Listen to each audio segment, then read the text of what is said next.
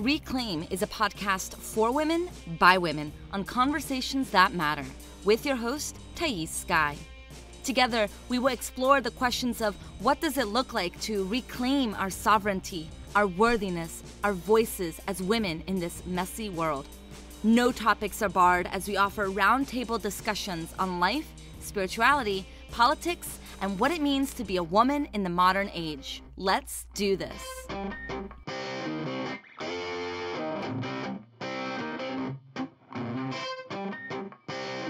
Hello, everybody. Thais Sky here.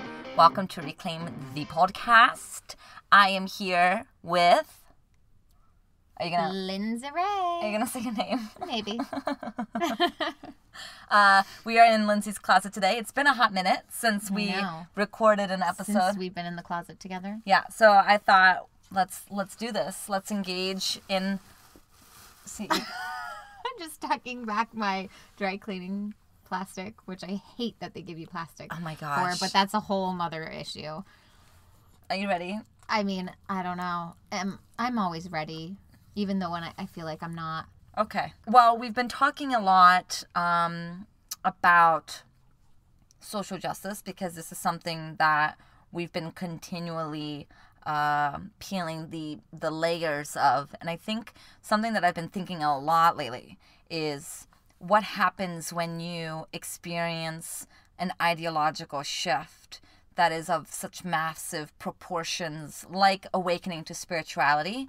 And when you realize that there is this idea of consciousness and that you, are like a spiritual being having a human experience. That was like the first kind of ideological awakening that I had. And then now, this past year, we've both experienced the ideological awakening of privilege and social justice. And I think getting both of these ideological shifts require a new understanding of human suffering and the human experience. Well, I'm always open to talking about these kind of topics because I think they're the most important. And I think that when you go through any kind of massive shift or new level of awakening, there's a whole internal and external process that comes with that. Yeah. And in any kind of process, there comes a spectrum of emotions. Absolutely. And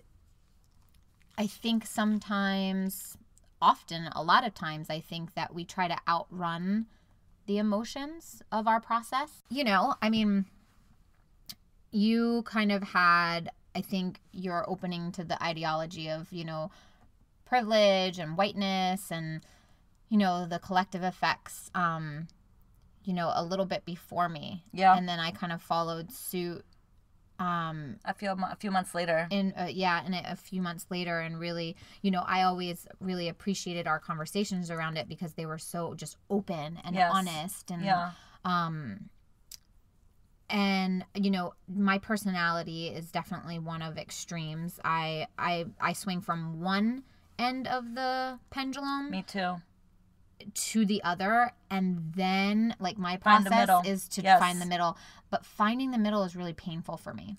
Absolutely. And I think that's where I'm at right now. Yeah, I agree. Where I swung from one extreme of not knowing anything about spirituality, not understanding anything about New Age or religion, or I hated God. I was an atheist. I was very angry at God or this idea of God, and I went from kind of that experience to suddenly reading every self-development, self-help, spiritual book I could get my hands on. I started going to yoga every damn day. I went from not even knowing really too much about yoga to doing yoga teacher training within like a 4-month period. Yeah. And when I went into teacher training, I knew more about yoga than people that had been doing yoga for years and years. Because I started a yoga blog. I went full in. You had a yoga blog? I did. That's how I started. What? That is how my entire experience of the online marketing world started. I had a yoga blog. Well, first I started a blog when I was in London. When I lived in London, I was studying abroad, and my friend had a blog. And I was like, why do you have a blog? And she's like, well, instead of sending out an email to all my family, You just post it up. telling them where I'm at. I just write a new blog and share that with them, and then they can follow my adventures in Europe. And I was like, that's such a brilliant idea. So I started writing a blog, which I still have, by the way, of all of my... So funny. We're learning so much about Thais today. all of my adventures in London and Portugal and everywhere I went. World So that was before yoga. So then kind of had my awakening, and I was missing blogging. And I remember it was the winter of 2010. I was working for the first time in my life at a full-time job. I had graduated early. I graduated a year early from college, so all of my friends were still in college celebrating their final senior year, and I didn't have that experience, and I was very lonely, and I didn't really have a hobby. So one day, my mom's like, well, why don't you try doing yoga at this studio? And I went. I fell in love. A month later, I asked about teacher training.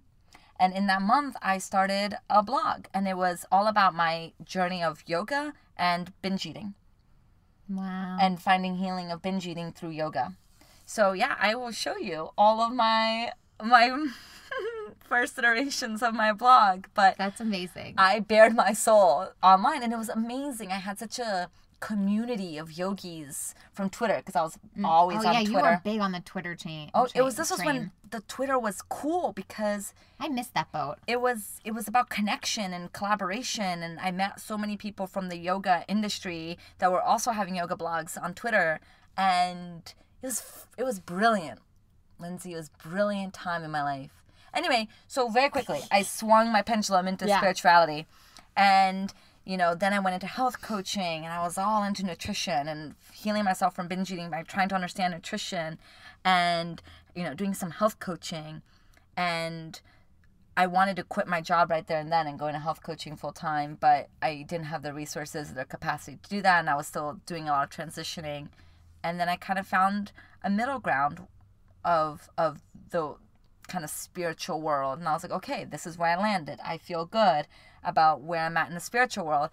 And then a new ideological shift, 6 years later, of social justice. And then it became, if you are white, you are bad, and if you are not open to social justice, then you are violent and abusive and a terrible, terrible, terrible human. And how can you be alive in this world without talking about social racial justice? And now I'm coming back to a more centered place of understanding how I can be operating in the world without making everyone bad, while still absolutely committed to having the conversation and awakening people into social justice and the importance of social justice. Yeah. And I think this is important. So let's talk about this idea of self-righteousness, because this is what we were talking about earlier, is that when I think you go into an ideological shift, or when you are in pain, or when you're in a fight with somebody, or when you're just opening yourself up to bear witness and have true compassion and experience another person's pain, or a collective group of people's suffering, it immediately walks you into, I'm right, I'm morally superior. Well, you want to jump right on that soapbox. Yes. I love my pedestals. I love pedestals. I love the preaching box. I like really, really low ones. Like ones that just give me a few inches. Oh, no. The taller you can go. I'm wise enough to know that any pedestal or soapbox or anything eventually gets knocked down. And I'm all about, let me fall, the least amount. Because it will maybe hurt less. No, I climb an Everest of pedestals and self-righteousness. And then I get knocked the fuck down, and my ego hates me. See, I'm hoping just for a broken wrist. You're looking at a full body cast. Absolutely. I'm let me minimize my own destruction. Yeah. So, okay, so let's talk about an interpersonal experience, interpersonal. Let's start there. So when we're in relationship with somebody, because we both have had this experience multiple times, when we're in relationship with someone, whether it's a family member, a friend, a partner, significant other, our dog, no, just kidding. When we're in a relationship and we feel hurt, our general propensity as humans is to go into, I feel justified in my pain, and you are the perpetrator of my pain, and therefore I am justified, I am righteous, I am allowed to be vindictive and angry at you for causing this pain within me.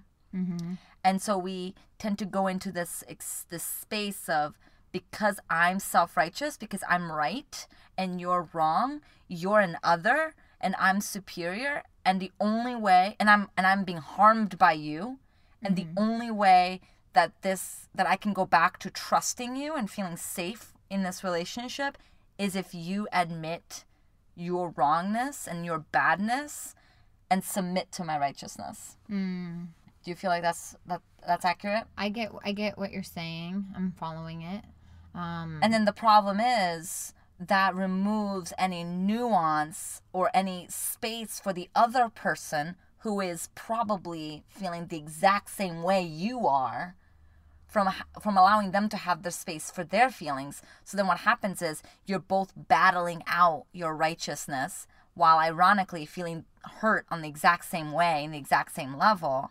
And so if you don't ever put down your sword, you can't heal. Neither of you can move forward because both of you feel fully justified and fully defensive. Mm-hmm. And when you're battling each other's defenses, you can't move from that. Well, I think as humans, and this is obviously just my theory, what we tend to do is we tend to use emotions to escape other emotions. So we were talking about this earlier, how for many of us, it's more comfortable or maybe acceptable because of like our upbringings or our environment, or it's just easier for us to kind of swirl in the anger and use that emotion to bypass the pain. Absolutely. And the sadness. Absolutely. And the grief that we're actually really feeling. And, it's funny because I have, a lot of friends who, bless them, many of them are just such really open and aware and conscious parents. And, I have really interesting discussions with them. And one friend in particular, she goes to a lot of like mommy groups, but from a very like psychotherapeutic kind of standpoint, which I love, obviously. And she's been taught to parent in a way where when any of her children start emoting and expressing emotions as say frustration or anger, through like tantrums or fits, she sits with them. Yes. And she allows them to tantrum, and she just sits with them and she witnesses it, and then she supports them by holding the space to allow them to actually get down to the sadness that they feel. Yeah. And the discomfort of that sadness and the pain of that sadness. Because so many of us, we haven't ever had that. No. And it's so, what I find is that my default tends to go into the anger. Yeah. And stay there because someone else isn't, like the person on the other side, I don't trust that they're willing to sit in the pain with me. It's just so funny that we're talking about something so deep at the same time. And Chewy is like literally climbing Mount Everest of like bags in trying my closet. trying to find a comfortable space for himself because I kicked him off my lap. No, I hear that. We don't know how to be with our emotions. We don't know how to be with our anger, let alone our sadness and our grief and our resentment and frustrations. And so I think that is why it's so easy for us to get sucked into the spiritual, immature understanding of positive vibes and the understanding that, you know, your thoughts attracts things, and so you just want to be. That's a like what we perceive as a really shiny, pretty, easy escape strategy. But that's what I'm saying. It works. I mean, this is why there's so it many works for a certain period of time. Positive, right? It's positive, inevitable. Exactly. That it'll come back. Right.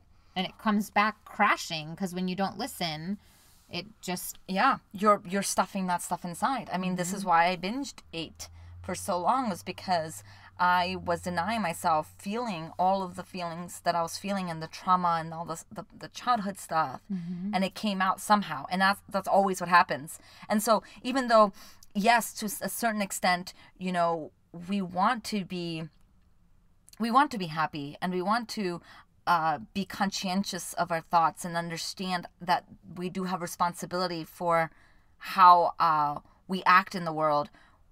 I have seen, and studies have shown, that obsessing with positive thinking actually creates more damage than good. Oh, it denies our human experience. And at the same time, we've got to know that self-righteousness will never serve us. It will never serve us.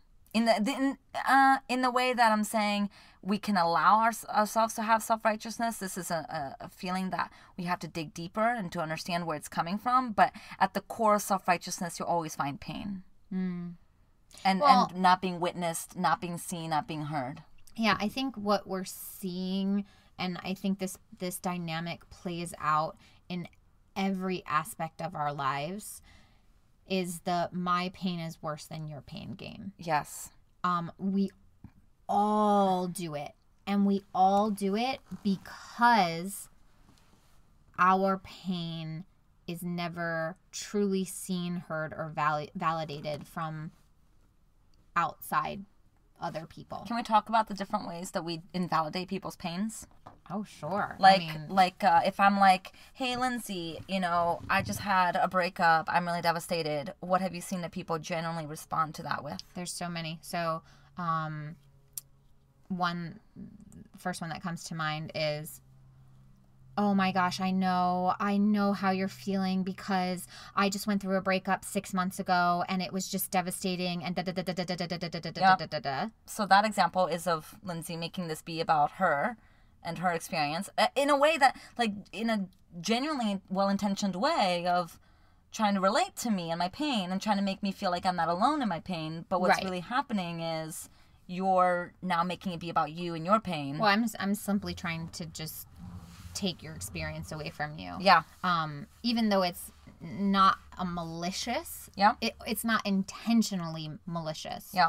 On my part, because I do feel like we have been taught that that's what empathy looks like. Exactly. I really do think that that's what we've actually been taught. Like, in order to show and express empathy to another person, we have to relate to them somehow. When really, and it's very challenging to do. It's very, very hard. I have to work extremely hard on it. I fuck up left, right, and center all day long. But just simply saying, I cannot imagine what you're feeling right now. Yeah. And I'm with here. You. I'm with you. I'm here with you. I see you. Yes. What do you need from me? Yes. And how can I support you? They might be in so much pain that they don't even know what they need. And so even adding another layer on to that and being like, you may not know what you need from me right now and how the best way I can support you is, and that's okay too. I just want to let you know that I'm open to hearing from you if and when you're ready. Know, or if and when I can do something and that you really feel like I need. Until then, I will be here bearing witness to your excruciating experience, and I am so here for you, and I am so sorry that you're going through this. We live in an emotional illiterate culture, and so of course we don't know how to hold each other's grief. I mean, when a woman of color, a friend, a black friend says to me, oh my gosh, this happened to me today because of our racist society.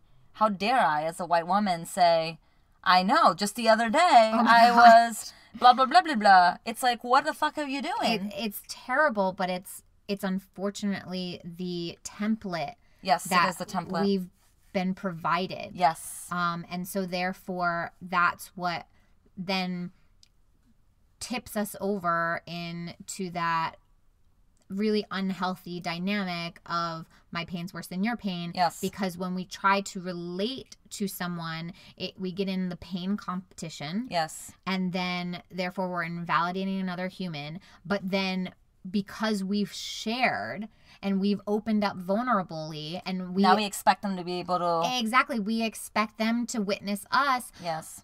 But they can't because we've wounded them again. Right. And so now we've just kind of gotten into the cycle again of each of us not validating, hearing, or seeing our pain truly. So we were both now hurt. Like you could have broken up with your boyfriend in the exact same time, minute, second that I broke up with my boyfriend, and yet your experience is radically different than mine. Absolutely, because it's mine. Exactly. And you have yours. Your experiences, your trauma, your childhood, your personality, your you-ness, and so I can't compare. Again, even though we've had the exact same experience, we could have been in the car together and had a car accident. 100%. Same thing. It still does not mean that I, in any way, shape, or form, know how it's impacting you. And I feel like that this is just another layer of us accepting our humanness. Yes. You know, oh my gosh. And accepting the fact... This is why we're biffles. Accepting the fact that no matter how hard I try, no matter how hard I want and yearn to, feel what you're feeling or to take away your pain away from you, I can't. Yes. And if we all just surrendered to that and said, I don't know. Yeah. I can't. Well, and so I remember having a friend who had a miscarriage. And I was talking to a third party, a mutual friend. Mm-hmm. So we'll call the one who had a miscarriage Annie. Okay. And I was talking to Kim about Annie's miscarriage. And Kim is not as close to Annie as I am. And Kim said to me, I don't know what you could say to her. Like, what do you say to her to make her feel better? And I'm like, what type of question is that? There's nothing you can say that will make her feel better. Because it's not going to be better. Right. But this is the conversation that we have. How can I make her feel better? Right. How can I make her not be in so much pain? And while that's obviously very well intentioned, it's not our responsibility to take away someone's pain. It's not our responsibility to make someone feel better. If they have a cold, sure, go bring them chicken noodle soup. But if they're experiencing there are things grief, that you can support, to soothe, the bond, yes, and to comfort, but you cannot fix. No, and that's our society. That's our yes. I can't even talk. That's our society. We are a society of fixers. You just missed the perfect synchronistic moment. You just fucked that up. Heartbreaking. Like literally, we're a society of fixers. Can we talk about another way? Another thing, like, oh, I just went through a breakup. Okay, you say that to me. Okay, you say it to me. You say it to me. So, Thais, I have a really heavy heart. I just went through, this really challenging, breakup. This is really good, Lindsey, because something really good is going to come out of this. Like, you're going to write a book, and you're going to create a nonprofit, and now you're going to be able to relate to your clients in a deeper way. And you get to use this pain to worth something. To make it worth something. Like it build something better. Like our pain, our experience, basically, because our pain is our experience. Somehow we have to make it for something. For something. There has to be some end purpose, some end goal. Because it's not inherently worthy. Yeah. That's basically what we're continuing to tell each other. You're not fucking worthy. Neither is your experiences, because they were for nothing. Yes. Because if, goddamn you, if you don't take this pain and make it into something, and that just it literally actually right here in my stomach, it hurts. Oh yeah. Like I have this little pit in my stomach just as we're talking about it, because I think that's, my body, all of our bodies definitely talk to us, but I've been connecting to mine more and more.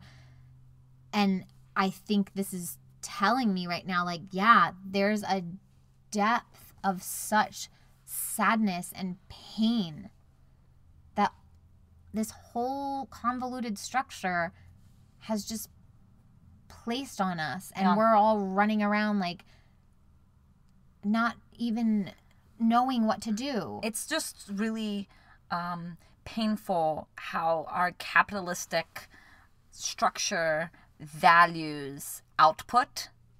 And so if you don't turn this into something that you can use and monetize and extract value into our economy, into our sisterhoods, because there's stipulations around it.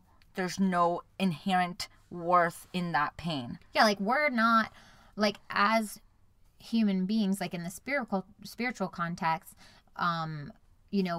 you are born and therefore you are inherently worthy, perfect, and whole. Yes. And I do believe that. And then we come into this society and this structure that basically tells us that we're pieces of shit. And you have to prove your worth constantly. Yeah, and we're not worthy unless we have this, we do that, we give this, we do earn that. a life. I mean, it's really, really hard, and it's really rough. And I think that if we all take a step back and we just accept that, and then we literally say, oh, everyone else is going through the same fucking thing. We've got to be able to put down our fear around our pain and learn how to be with our pain. And I know this is something that you work with clients. This is something I work with clients, is cultivating that emotional intelligence and strength and understanding. And somatic ability to just be with. I just did a whole workshop in New York about this. And be with our bodies and understand what this means. But here's the thing that we're trying to drive home is that when someone comes to you in pain, it is not our role to somehow tell them that they can use this pain to make art, to make something. Adele went through that breakup and she made that album, and that album became a best-selling album. So her pain was worth it. Yeah.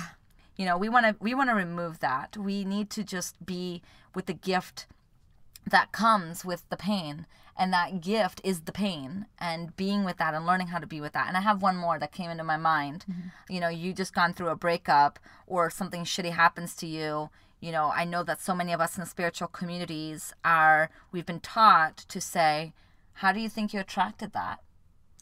Oh my God. If I heard somebody say something like that to somebody that was in like opening their pain and sharing their pain, I don't know what I would do. What's the reason? Why do you think that happened? What's the reason behind that? Do people say this? Oh, yeah. Oh my gosh. Yeah. Well, I guess, no, you know what? I guess they do. What's the lesson you can learn from this? Oh my God, yeah, you're right. Why do you think that this happened? Why did you allow this? Yeah. Anything that happens to you, it's because you are allowing it. So why do you think that you allowed someone to break up with you? Or why did you allow, this to happen? What's the lesson here? And here's the thing. There may or may not be a lesson. There's like always lessons. This is what fucking life is all about. But like, I don't need to be reminded of that when I'm like just in pain. Our rational mind wants to add meaning to everything and compartmentalize and box in and label our experiences, because then once you can understand it, once you can label it, then boom, that's done and you can move on.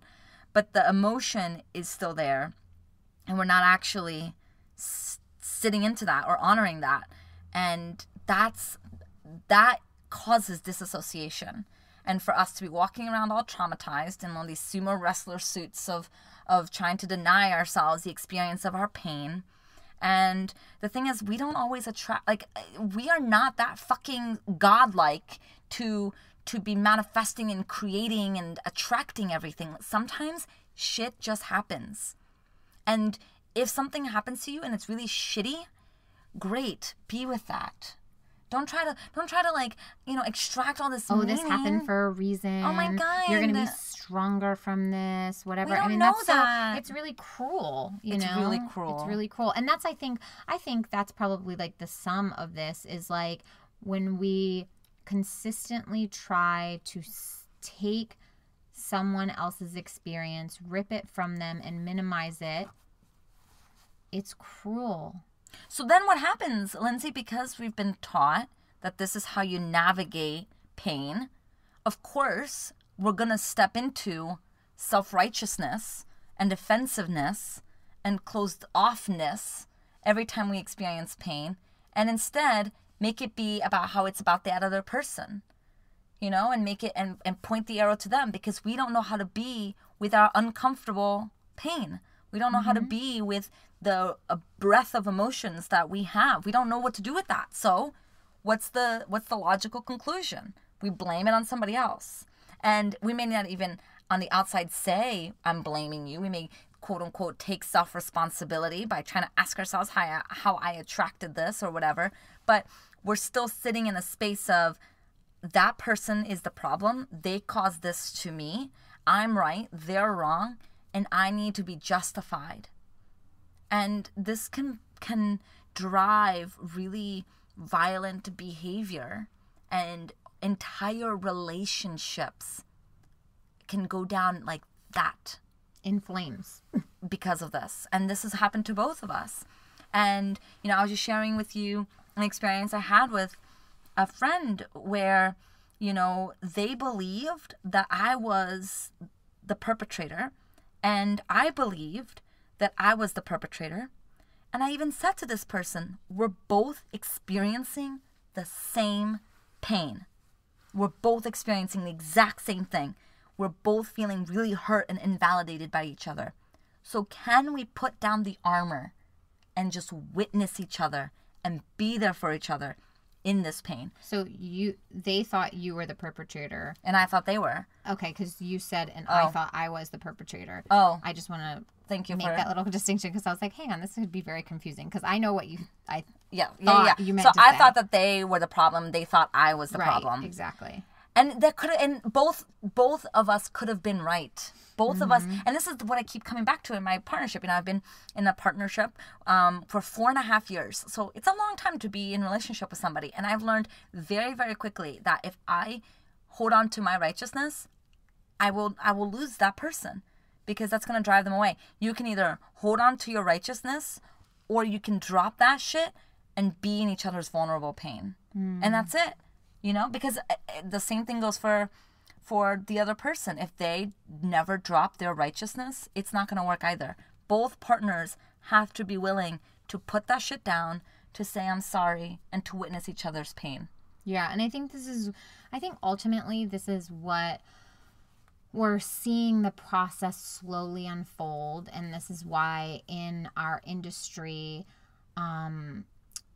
we are seeing such a, like, the topic of vulnerability, come up. Yeah. And that, which is great because it's part of the process. But unfortunately, what's happening is we have people that are opening up and being vulnerable, and they're just getting more traumatized because we can't hold space for that. We can't hold space for Oh my gosh, pain. it's so painful. As I'm scrolling through Facebook and I see people sharing their pain, because, you know, there's a power in being real with ourselves and being real with our communities and sharing, hey, this is a real struggle for me.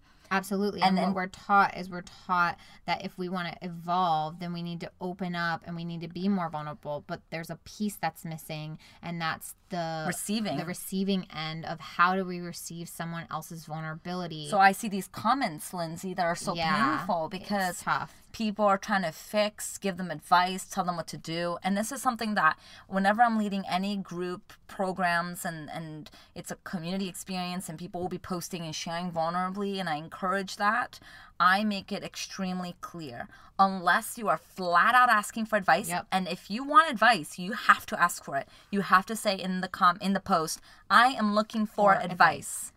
If that's not there, you do not have the consent to give that person advice. And people struggle with that. Like, they do. I've gotten so much pushback on that. And they'll even like convolute it and manipulate their comment to look like it's not giving advice, but it is. Yeah. Because inevitably that's what they wanted to do. They wanted to feel useful. They wanted to feel helpful. And can you see how what Lindsay's saying, though? It's all about them. They want to feel comfortable in your pain by giving you advice. Well, because inevitably, pain is pain. Yeah. Pain is painful. Pain is uncomfortable. And so whether it's your own or someone else's, you feel that energy of the emotion of pain. Yeah. And you feel that sadness and you feel that depth. And it's, you know, we have been taught to escape those quote unquote bad emotions, those bad feelings, those bad sensations, you know, so inevitably that's where we go. We go, like, our brain is wired to keep us alive. Yes. It's not wired to keep us happy. So when we feel something that is painful, our brains are like, holy shit, I'm probably unsafe. Yes. I need to get the fuck out of here. Yes. You know, and that's what it means to develop this emotional integrity and resilience and strength and intelligence and just connect more to our emotions and let them be.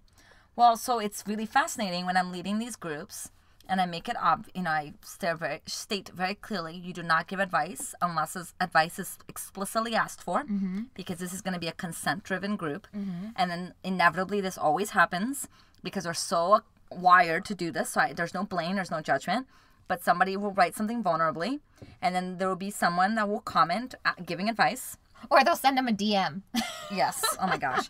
And then I will usually comment and be like, notice this. Notice that this is actually advice giving. And I'm curious where you're coming from. Like, what was so uncomfortable about this person's post? Like, I always make it a teaching moment, you know, like, what was so uncomfortable about this person's post that inspired you to want to. And what's so fascinating is that people are often so uncomfortable being called out that most, like 9 times out of 10, this is every group that I've led, 9 times out of 10, that first person deletes their comment. Oh. They tuck in. They go into the fight, freeze. They run. I they think duck. This is a really important thing because this is what makes it so messy, right? Absolutely. Is because we don't have all the answers and we all have not been taught on how to communicate authentically and effectively. Yeah. Our behaviors express themselves in ways where we say one thing where it doesn't match what we actually want, need, or desire. Absolutely. So, and that's very difficult for the people on the receiving end also, you know, to manage that, where, you know, it's one of those things where it's like, I think about this all the time. I'm like, okay, if someone that I know personally, and I might not be super close with them, we might not be like besties, you know, but I know them, and maybe I've had a very vulnerable conversation with them. And oftentimes, you know, in communities, this happens to us because we're coaches. Yes. So there's a community of people that we know we're friendly with, and inevitably maybe one or two or a couple people have, you know, maybe had a session with you at one time, or they've gone through your program, and therefore there's a relationship there that although you're not best friends, there is a depth to human connection there. And so when said person, you know, maybe has a very horrific thing happen to them, and like say you find out about it on social media because you don't talk to that person every day, I actually struggle with, and I'm thinking about this currently, like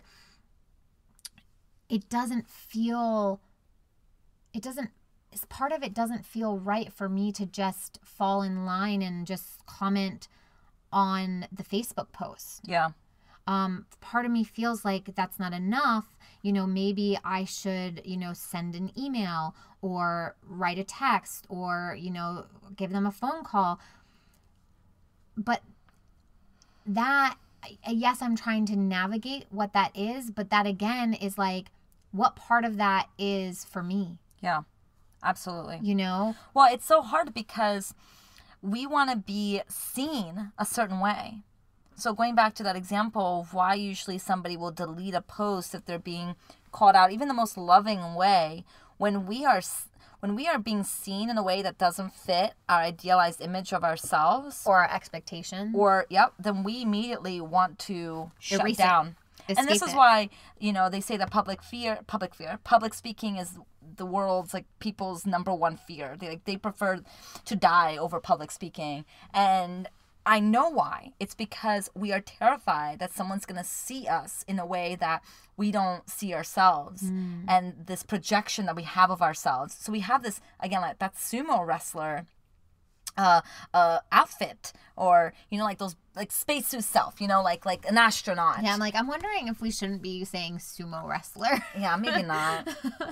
Yeah, you're right. I don't think that's so. I just imagine but I understand what you're trying to say. I think those, like a spacesuit might be. You're right, because I'm thinking about the Halloween costume of the sumo that wrestler, blows and I'm up. pretty positive that that's mad cultural appropriation. Totally. And extremely. I've actually personally worn one at a party, so yeah, I mean. So I'm pretty positive. Okay, so but yes, that was not PC. That was not politically correct. I apologize we if don't get it right all the time. I offended anybody. No one can, because we're human. But we but try. We're not taking it personal, and that's the deal. Right.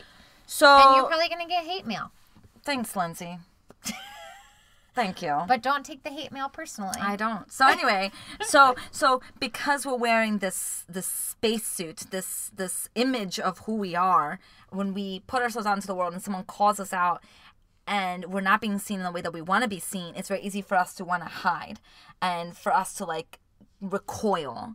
And let's connect this with social justice, right? So often when someone is called out for having a post that's hurtful or harmful or problematic, I've seen so many times white women will delete the post or will delete the comment, and all that emotional labor and intellectual labor that people did, most of the times that's women of color are doing, gets erased, and that can be so hurtful for people, and that causes even more harm. Well, and this is just what happens is the person who wrote that, in this case you're saying it's a white woman, they are so uncomfortable that they cannot sit in the pain. That's exactly what I'm saying. I'm looping it back around. Exactly. It's all about not being able to be. It's not being able to be with the pain and simultaneously taking it so damn personally. And I feel like when you take something personally, it's because you're not actually feeling the pain.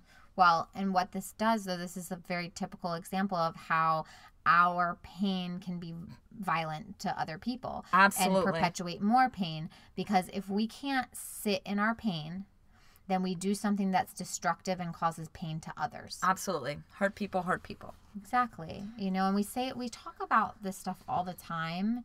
But I wonder how many people actually sit behind closed doors, not on podcasts, not on, social media, and really just talk about it. I mean, I really value the friendships that I have, because these types of conversations that Thais and I are having right now on this podcast, this is not abnormal for us. This is just how we communicate with one another on a daily basis. Yeah. And I'm wondering that if we invite more conversations like this into our daily life, I'm wondering if we can start becoming more comfortable with all of these things that we deemed so uncomfortable, so bad, so wrong. And I can't tell you how uncomfortable it's been for me to have, conversations with my white, beautiful, amazing girlfriends who are lovely and wonderful and are, perfect and whole, about the fact that their presence unchecked is harmful. Exactly. And it's so painful for me. I'm sure very painful for them. But you know what? I've learned to navigate that. It's important. The conversations are worthy and so needed.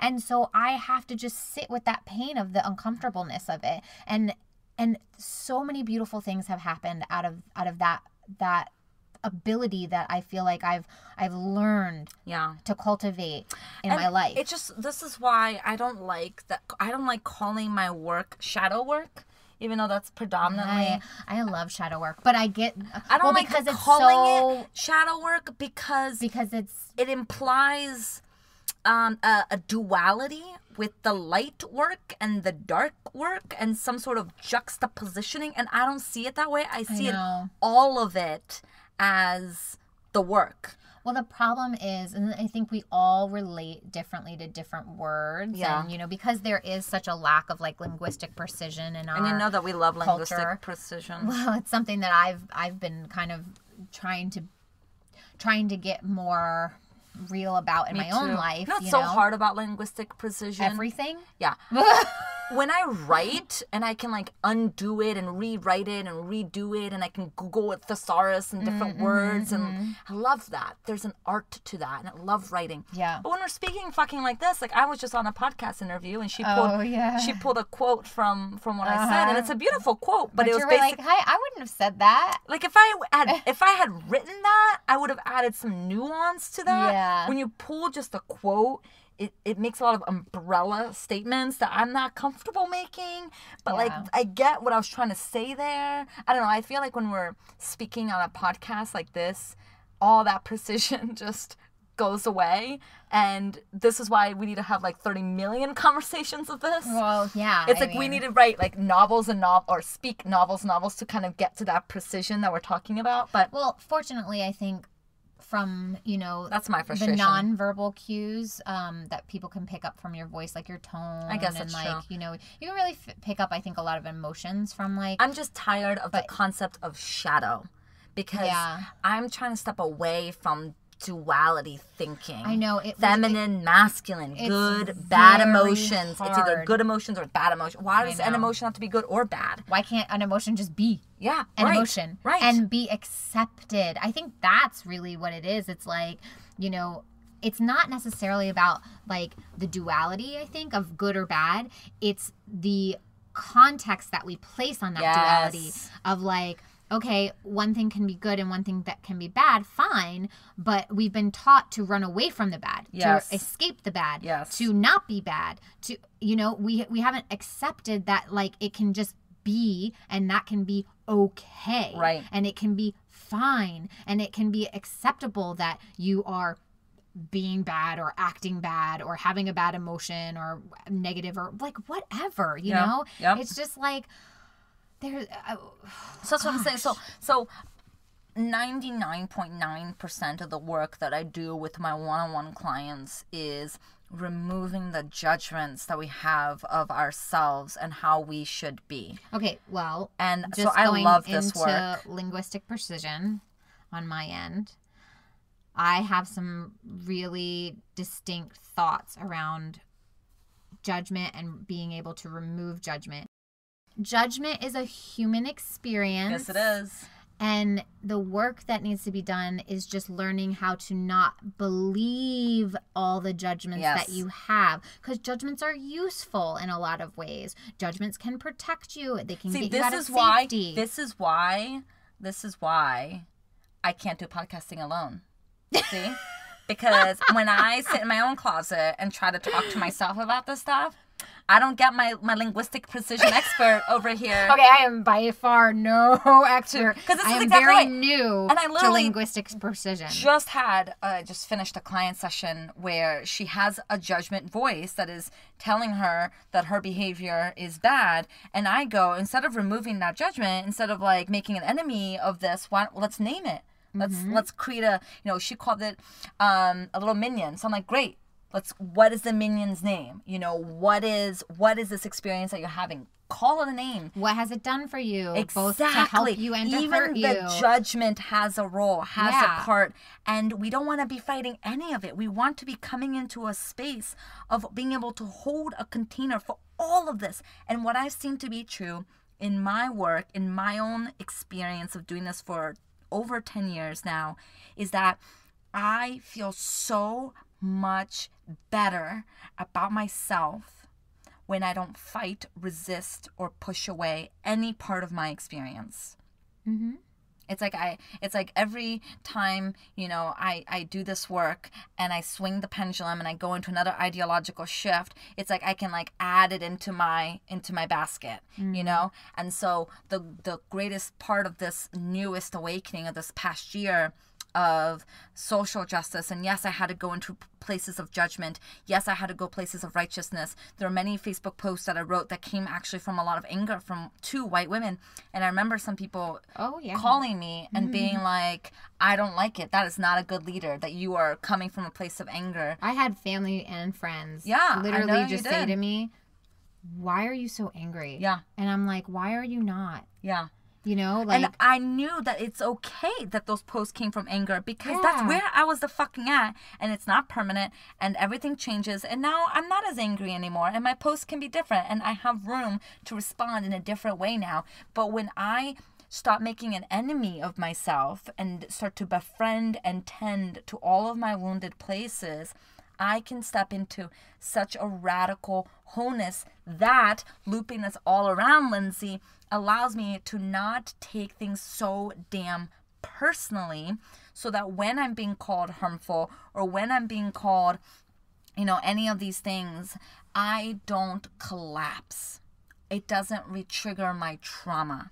Well, it doesn't shut me down. I can open into it. I think what basically kind of like a really deep need that we all have is we have to start kind of surrendering to what is, and we have to start learning how to accept the fact that it has to be and both.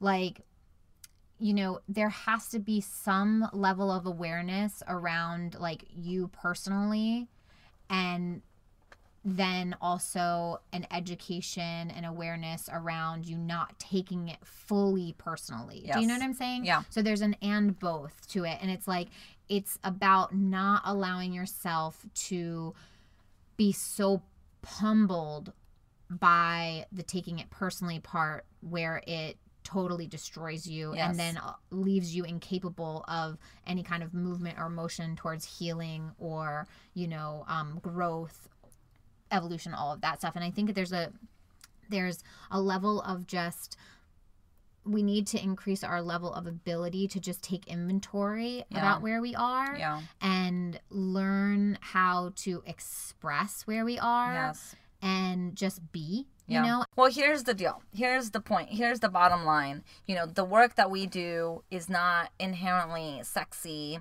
You know, that shadow diving or whatever, it's not guaranteed to make you $1 million, $billion. But what I have found to be true. Also, okay, can we pause? What the fuck are you wearing? Okay, so Thais is talking about my socks. Like, what? This is not a sock. This is like a saw. This is a saw because it's only the head of the sock. It's a sock. It's a sew. A sew. Or it's a cuh. Okay, so these are my favorite socks. They're not socks, Lindsey. Socks cover your entire feet. This is like a half-foot coverage. It's like a quarter-foot coverage. There's nothing you can hold. So I wear these. It's just for the toes. I wear these socks all the time, and it goes past a little past your toes, like over almost like to the midway through your foot. Yeah, like midway through your foot, and it's a half sock. Yeah, they're like, you know, kind of like keep your toesies they're warm. Like tan, and so like whenever I wear like shoes, most of my shoes, like I don't like to see the socks coming out. What from the top. fuck is the point of that though? It's great. My feet don't sweat. But don't you need the heel covered as well in order to it count? No, as foot protection. Fine. Whatever. You know what? I'm gonna make Thais link my socks in the show notes so everyone can experience the amazingness of the sock. Anyway, what I was trying to say is the subtle work. The subtle work is where it lies. Because if you think about the human experience, which I've been thinking a lot about, like, what is the meaning of fucking all this shit? Like, what is the meaning of life? Like, what is the meaning? Is it really happiness? Is it the pursuit of happiness? Is it the pursuit of... I think we've been sold that. Material goods. Is it really, like, do you really experience freedom? No. Like, true life freedom if you have more money? Like, do you really experience... Oh, what were we saying? We were saying that... Oh, here's the quote. I wrote this down. And I was like, oh my gosh, Lindsey, I have to say this on the podcast. Oh, yeah. We said this earlier. Mm-hmm. No amount of money, resources, or privilege can buffer you from the pain of the human experience. And yet, we pursue the resources and the money and the privilege and the positive thinking and the manifestation because we believe that is going to believe that this is what's going to bring us X, Y, and Z. And I think that that's why it's so hard as white people to really awaken to social justice, is because we can barely grapple our own pain, let alone understand the power dynamics and how we hold so much power over people for a color of skin that we did not even sign up for, quote unquote. Like, we can't, you can't choose the color of your skin. I mean, maybe on a karmic like we probably did before we came in. Right. And we but don't I'm remember. saying right now you can't just change your skin color. Well, okay, you could, but tanning. Anyway, you know what I'm saying? Yeah.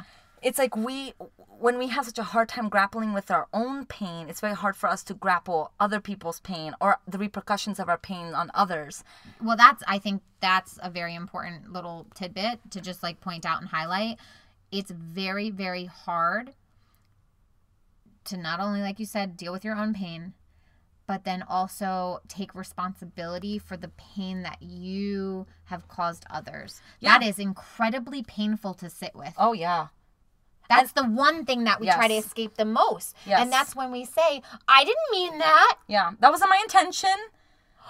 Or this is the best. This is the best. This is something that I have learned firsthand by a perpetrator, right? Yeah. I cannot believe that you would think that I would ever do that intentionally to you. Oh my God, I feel bad. I didn't even do anything. I know. Isn't that horrible? It's like the most manipulative, terrible thing to say somebody.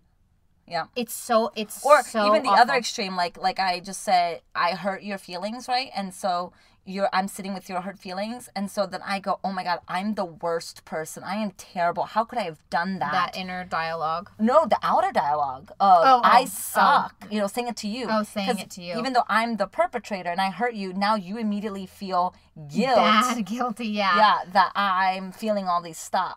Instead of just saying, I'm sorry.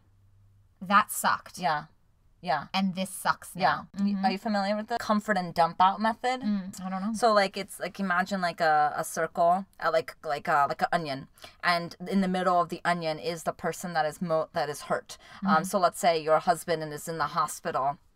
And he's, I don't know, is hurt because he had an accident. Yeah. So the people closest to your husband goes on the innermost circle. So let's say that's like your children, and then like the next outer circle is probably you, and then the next circle out of that is probably people that are a little further away from him, like his parents, and then his cousins, his friends, and then the circle more is like and you just keep expanding the circle based on how the proximity. Somebody that heard the story that doesn't even know them, but still feels because they're super empathic. So your responsibility is to see where you are in that circle, and then to comfort the people that are closest into the middle of the circle. So you're responsible for comforting your husband. You're responsible for comforting your children. But then you can dump out, which means you can expect to be supported by his family or your family or his colleagues. But like if his colleague were to go to you and try to ask you to comfort them, that's irresponsible, because you cannot comfort people that are on the outer edges of the circle. Okay, so comfort in, dump out. I totally see all this, right? And I'm just going to ask a question. Yeah. Because I think, again, this is where the messiness of being human comes from. Absolutely. Nothing's black and white. In that method, is that still taking other people's experience away from them? Because when you think about it in terms of like, we're saying a husband, right? Yeah. And saying like, maybe I'm the wife, and then they his parents are right here. Yeah. How can I say that my pain's worse than the mother who bore him? So maybe the parents would be in the same circle as you. Again, this is very subjective. Right. No, I get that. But I think it's interesting to circle back to exactly what we were talking about, is like, again, this is about us. while I think the strategy behind that is it could be helpful, right? To help check yourself, you know? I still... and as with anything... So let's do like dotted lines when we're drawing the circles. Right, there's always like we're very...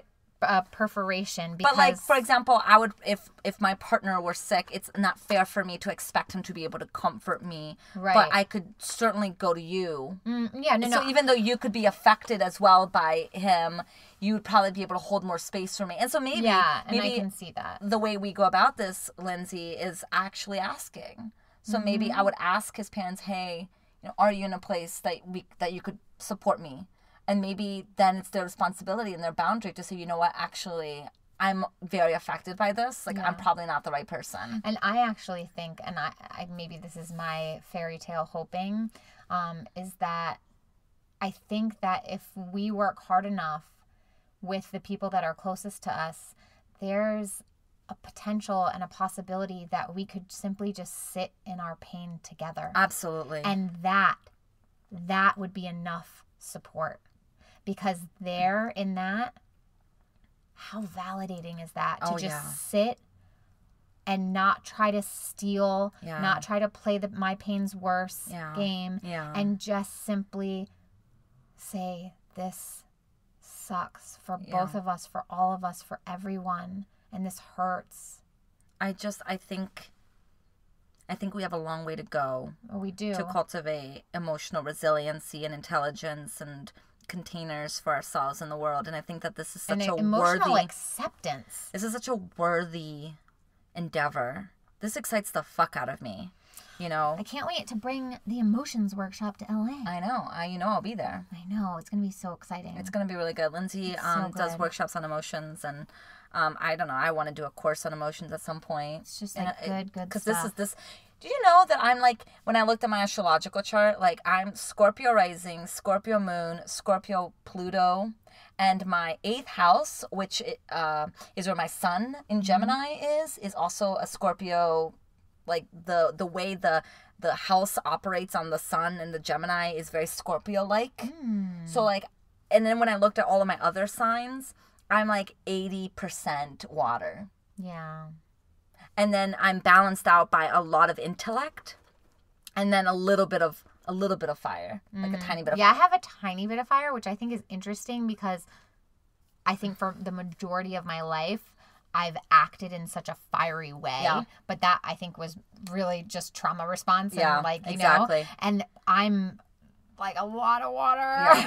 Yeah. I'm a lot. And I think that so I experience everything so fully. That has always been my experience. And I'm always shocked that people don't feel as much as I do. Back to what we were talking about before, what are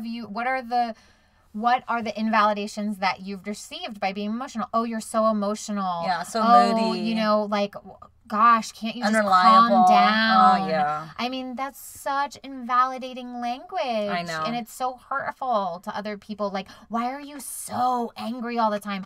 Why are you so, you know, like, I don't know, like sensitive. Oh, that's a big one. Yes. You're so sensitive. Yes. You cry all the time. So these are the two things that I've been noticing lately that I hate. Like, I hate when people say this to me. I hate when people say, who cares? I really don't like that. That really triggers me. Because someone somewhere cares probably. I'm caring. Yeah. So when I share something with you, and then your response is, who cares? Well, obviously you do because you brought it up. So you're like literally invalidating So you're me. basically like, you don't matter. Yeah. Like, that sucks. And back again to like, this is where that linguistic precision comes in. And it's really hard. What's the podcast that you told me about that I was listening to? And you were like, you're going to love this. And one of the episodes was about when your politics don't match your pop culture. Oh, strong opinions loosely held. Yeah!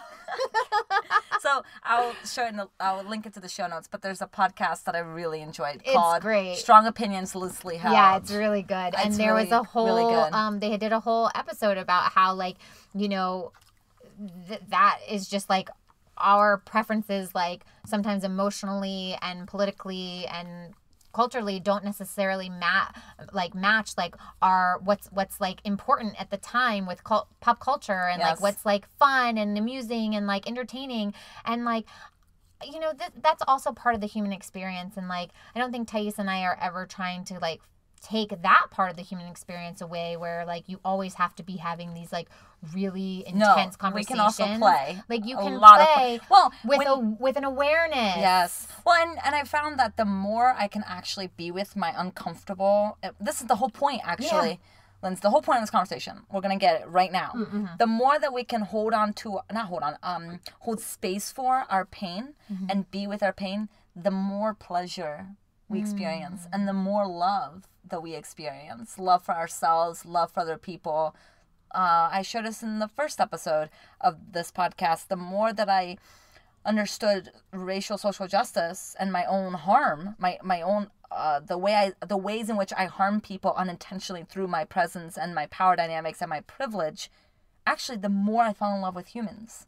Yeah. The more I fell in love with the dignity of humankind, the more I was able to add nuance to my language to make sure that my spirituality was not coming from a place of privilege.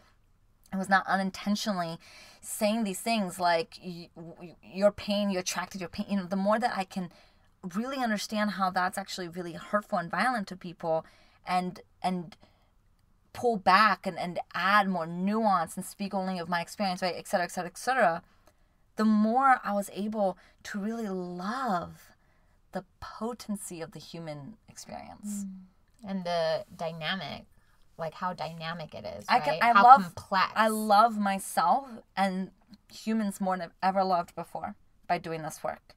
And if we're all about love and light, if that's what we're about, we absolutely have to talk about what's uncomfortable. Well, it's the only way to actual love and light. I think it's less about like, you know, not like the linguistics that we use about like, oh, the shadow work, the darkness, you know, and learning how to just become comfortable in the shadow and become comfortable in the darkness. So that hopefully we can remove the whole binary of shadow, light, transformation. It's not good or bad. We can have this and that. Yes. You know, we can be here and be transforming at the same time. Okay, yes. Because isn't that Duly evolution? Noted. You know, that's inevitably what we're going for. We've been talking for a long time. I think people are getting tired of us. I know. Okay, well, we're just going to turn this off and continue talking about this. Pretty much. Okay. But let's be done. Bye, guys. Peace. Or not, guys. Bye, you all. There we go. Linguistic precision, people.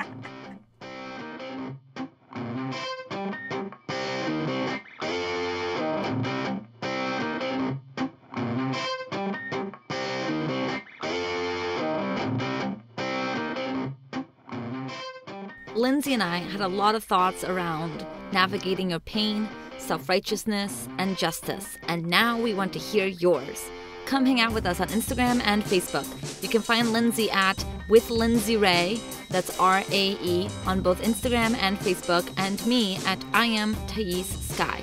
And if you want to check out more of Lindsay's work, go to www.withlindseyrae.com. And if you want to learn more about me and my work, you can go to www.thaissky.com. See you next week.